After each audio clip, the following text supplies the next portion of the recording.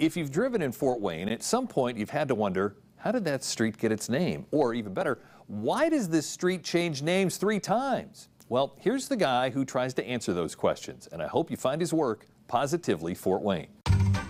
Before the cold and snow forced us inside, Joshua Skipper wanted to meet to talk about his book on California Road. The local legend says that pioneers in the 1840s who were going to California looking for gold would take that path back when it was probably a dirt path. And that's how the name California came about there. So it points to the direction where the pioneers would take to get to California.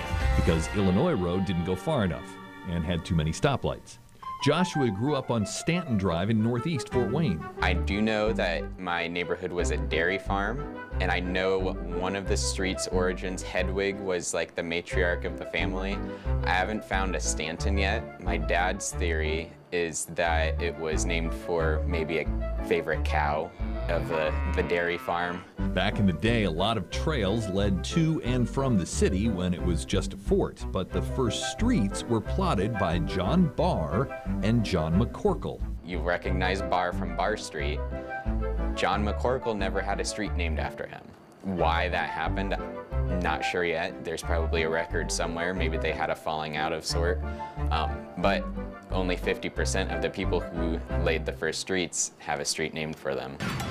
The book is full of fascinating stories, but as someone who has driven Fort Wayne since 1989, I still want to know how I can drive straight down one road, say State Road 3, and have it turn into Lima, then Clinton, then US 27, and I haven't turned the wheel. A big reason that the names change is because, city limits gets pushed back so far.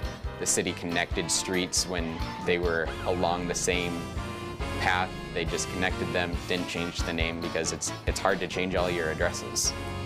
People don't like to change their addresses. They're really stubborn. Joshua's book is available on Amazon. Visit Fort Wayne, which of course is on Harrison, named after the president from Indiana, or Hyde Brothers on Wells, a street that used to be called, I'm going to save that for the book.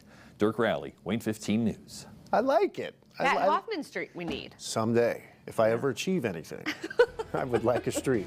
Goals. Yes. Something